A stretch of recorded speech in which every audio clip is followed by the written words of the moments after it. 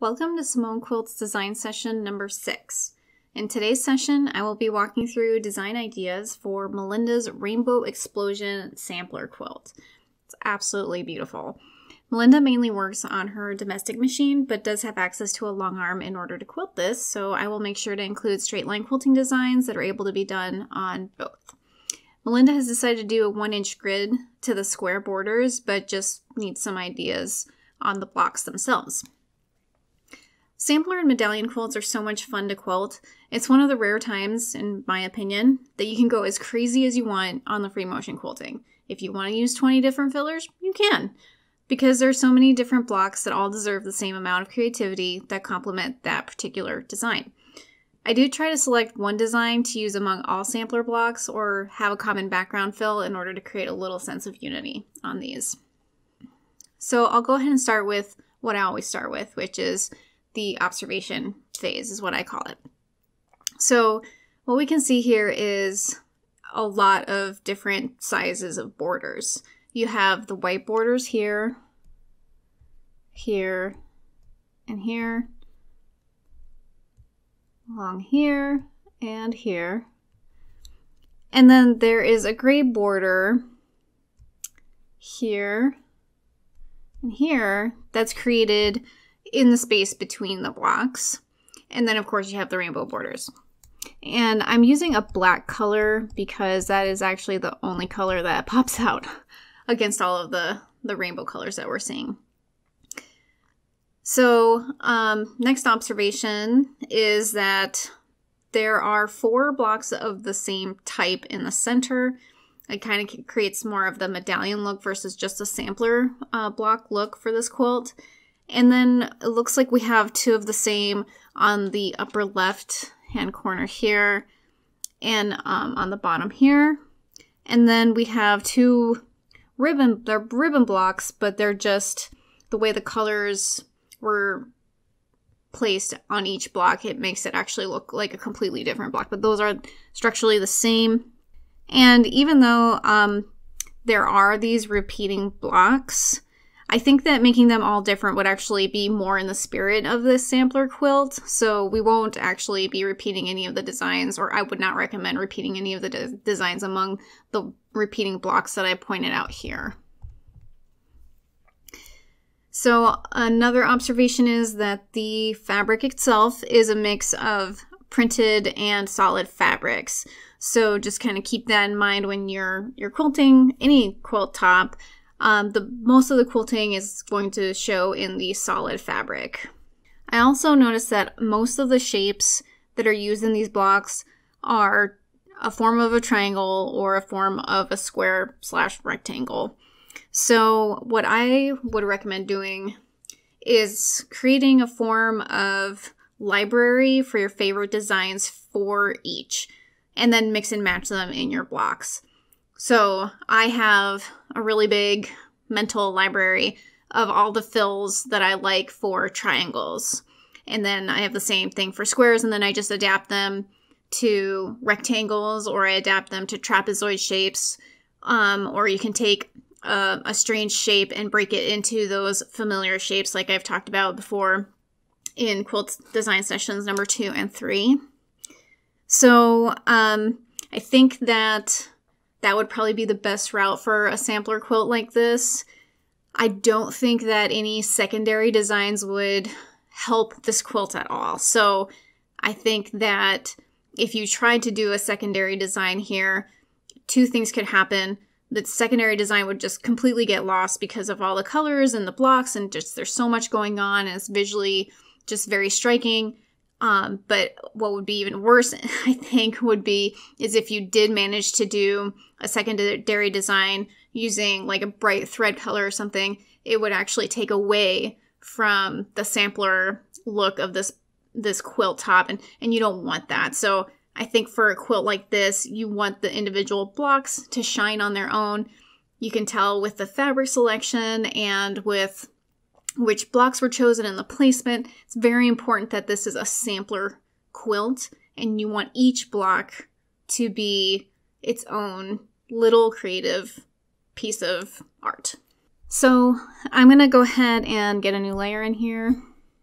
I've chosen to show 3 types of triangle designs, 3 types of square designs, and then the different border designs that I would choose for this particular quilt that I think would work really well. Of course, it does not and should not be limited to just these 3 designs. I think for a fun sampler quilt like this, going crazy and coming up with lots of different designs would be a really great idea and would be actually a lot of fun. So I'll go ahead and start with this triangle here. That's going to be my base triangle. My first design can be done with a walking foot or rulers on a long arm. And it's something that I like to do a lot, which is a dot-to-dot design. So what I've done is broken up this triangle in half. So my dots are here and here. So I'm going to follow that as my guide and go from dot to dot and repeat the same on the other side. And of course you would want to measure this out or at least do a good job of eyeballing it. And then if you feel like this space here is too empty, maybe just do 1 line down to kind of fill it out, but I like the empty space there. The next design is a little bit more dense. So first start out with creating 2 spaces here. So just some straight lines here, and then doing a wishbone shape here.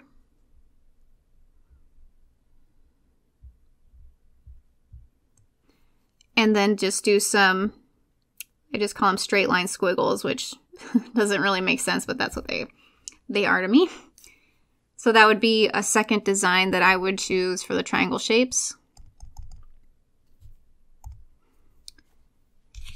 And then a third design, a little bit more asymmetrical versus having the other 2 were pretty symmetrical.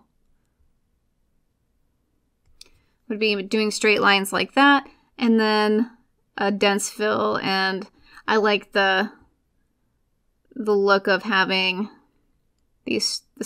my straight line squiggles again like this, but it's a very vertical look as opposed to this diagonal piece right here. I just think they look really good together. So those are 3 ideas for triangles that can be used in a lot of the blocks. So mix and match, do some more, have fun with it, play around. That's exactly what a sampler quilt's for. So then I'll show the 3 ideas I had for the square shape.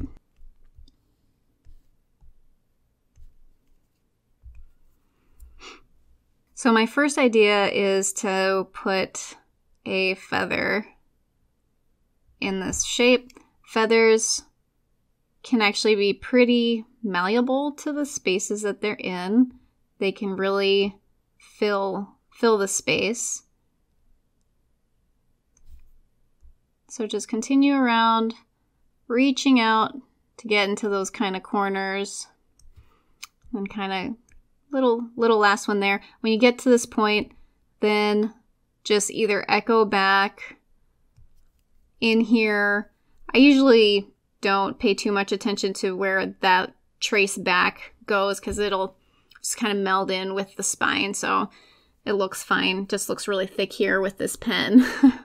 If you wanted to add a little bit, once you got back here, you wanted to add a little bit more interest to the feathers just for density, like to make it a very even density, you can go back and add these here. That's if you change your mind, or you could do it while you were creating the feathers. I just kind of changed my mind, so you could do something like that. The next design is breaking up the square a little bit just for fun, creating this thin rectangle, and then doing some vertical ribbon candy.